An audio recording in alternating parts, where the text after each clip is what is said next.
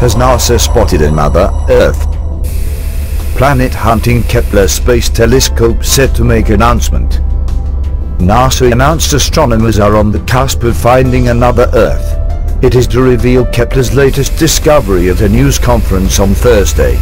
Kepler Space Telescope has spotted 1,028 planets since launching in 2009. Astronomers may be preparing to announce the discovery of a planet similar to Earth that has been found orbiting another star.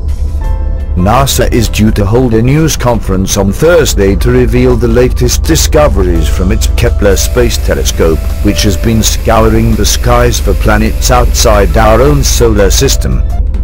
The telescope has discovered more than 1,000 of these so-called exoplanets since it was launched in 2009. It said, "The first exoplanet orbiting another star like our Sun was discovered in 1995. Exoplanets, especially small Earth-size worlds, belonged within the realm of science fiction just 21 years ago. Today, and thousands of discoveries later, astronomers are on the cusp of finding something people have dreamed about for thousands of years, another Earth. Orbiting around the Sun around 93 million miles, 150 million kilometers, from Earth, the Kepler Space Telescope has discovered 1,028 planets and 4,661 candidate planets during its mission. It has been searching 6 specific areas of the sky for minute changes in the brightness of stars that may indicate a planet, or planets, passing in front of it.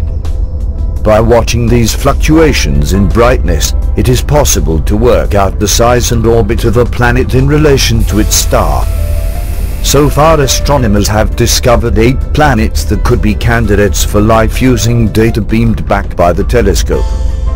Many of those planets in the so-called habitable zone, the area around a star where liquid water might form on a planet's surface, most are at least 40% larger than Earth. Last year, astronomers announced the telescope had spotted its first Earth-sized planet in the habitable zone of another star. Please subscribe to us on YouTube, Facebook and Twitter. You can visit us on www.therealthingme.webs.com.